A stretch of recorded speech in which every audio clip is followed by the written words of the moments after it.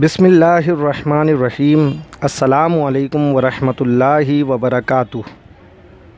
किताब दीनी तालीम, सवाल नंबर 3, अक़ीदा तौहीद से क्या मुराद है?